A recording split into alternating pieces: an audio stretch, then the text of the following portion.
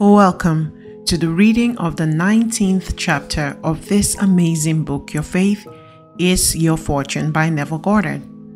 My name is Nse and I'm going to be reading this along with you. So go ahead, grab yourself your cup of tea, coffee, water, make yourself comfortable, and let's just jump right in.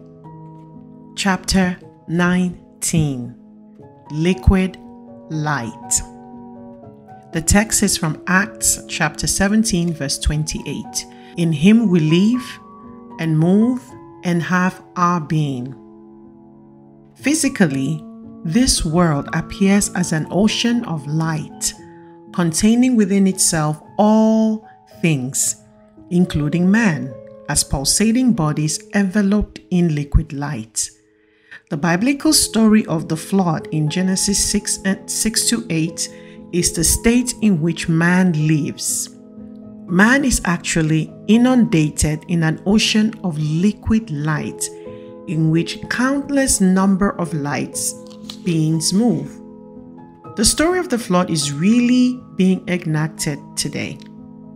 Man is the ark containing within himself the male-female principles of every living thing. The dove or idea which is sent out to find dry land is man's attempt to embody his ideas. Man's ideas resemble birds in flight, like the dove in the story, returning to man without finding a place to rest. If man will not let such fruitless searches discourage him, one day the bird will return with a green sprig. After assuming the consciousness of the thing desired, he will be convinced that it is so, and he will feel and know that he is that which he has consciously appropriated, even though it is not yet confirmed by his senses. One day, man will become so identified with his conception that he will know it to be himself, and he will declare, I am that which I desire to be. I am that I am. He will find that as he does so, he will begin to embody his desire. The dove or desire will this time find dry land, thereby realizing the mystery of the Word made flesh. Everything in the world is a crystallization of this liquid light. I am the light of the world. John 8:12, John 9:5, John 12:46. Your awareness of being is the liquid light of the world, which crystallizes into the conceptions you have of yourself. Your unconditioned awareness of being first conceived itself in liquid light, which is the initial velocity of the universe.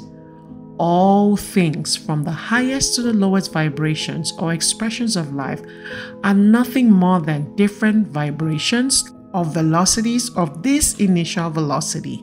Gold, silver, iron, wood, flesh, etc. are only different expressions of velocities of this one substance, liquid light.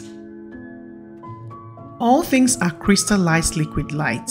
The differentiation or infinity of expression is caused by the conceiver's desire to know himself.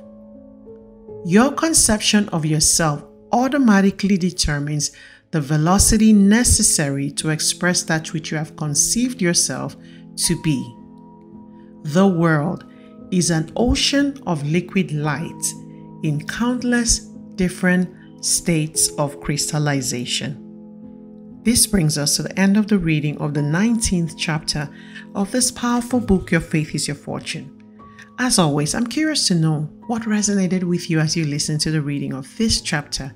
Leave me your comments in the comment section. And if you haven't already, what are you waiting on? Hit the like button, subscribe to this channel, and share this content with anyone who you know could use faith turning into fortune. Till we see again, it's goodbye and God bless.